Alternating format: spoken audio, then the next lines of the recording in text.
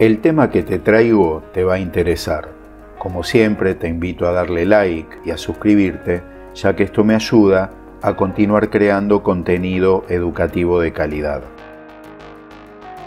El tamaño aparente de la Luna varía aproximadamente un 30% entre su apogeo, es decir, cuando su órbita la aleja de la Tierra, y su perigeo, esto es cuando está más cerca, pero cuando la vemos en el horizonte, a veces luce 2 o 3 veces más grande que cuando la observamos en lo alto del firmamento.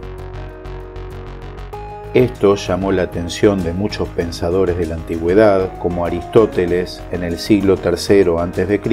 o Ptolomeo en el siglo II después de Cristo. Esta percepción es lo que conocemos genéricamente como ilusión lunar. Aunque no hay una explicación científica definitiva, todo indica que se trata de un efecto óptico que engaña a nuestro cerebro y hay varias teorías que intentan explicarlo. Una de ellas explica un efecto conocido como dispersión de Rayleigh, en el que las partículas atmosféricas cambian la longitud de onda de la luz reflejada por la Luna, dependiendo de si hay más o menos luz solar en el firmamento. Por esto, a la dispersión de Rayleigh se la denomina también dispersión elástica.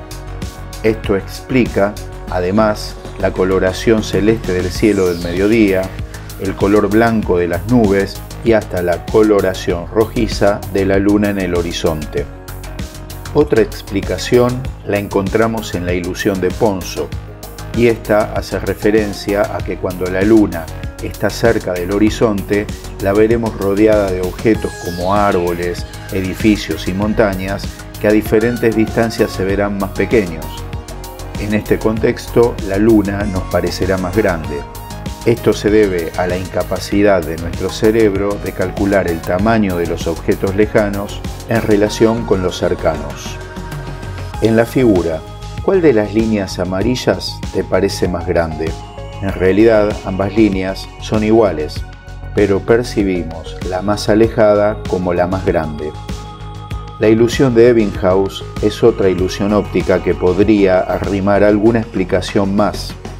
En ella se muestra que un círculo central parecerá más grande si se lo rodea de otros círculos más pequeños, y más pequeño si se lo rodea de círculos más grandes. Sin embargo, no termina de convencer, ya que el tamaño aparente aumenta solo un 10%, pero es otra de las explicaciones y es justo mencionarla. La última teoría que podría explicar esta ilusión lunar es la denominada del firmamento achatado. Se basa en el hecho de que nuestro cerebro percibe la bóveda celeste de manera achatada. Percibimos las cosas que están sobre nuestra cabeza más cerca que las cosas que se encuentran en el horizonte. Nuestro cerebro asume que cuando los objetos se acercan al horizonte se alejan. El cerebro cree que debería verse más pequeña, pero como esto no ocurre, calcula mal su tamaño y la percibe más grande para que se comporte como el resto de los objetos. Finalmente, puede que la ilusión lunar no responda solo a una ilusión óptica, sino a la combinación de varias. Pero hay una forma muy sencilla de resolver este dilema del cerebro engañado y es justamente prescindir de nuestra vista y nuestro cerebro. Probá de sacar una foto a la Luna con tu móvil en 2 momentos. Cuando esté próxima a la línea del horizonte y se ve enorme, y cuando esté en el cenit, es decir, sobre nuestras cabezas cuando la vemos más pequeña. Te recomiendo que esta última toma la hagas después del atardecer para que salga alguna imagen.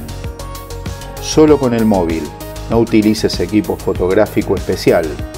Obtendrás en cada toma 2 manchas de luz difusa, no esperes mejor calidad, pero el foco en ambos casos será el mismo. Ahora compara ambas imágenes. ¿Cómo resultaron?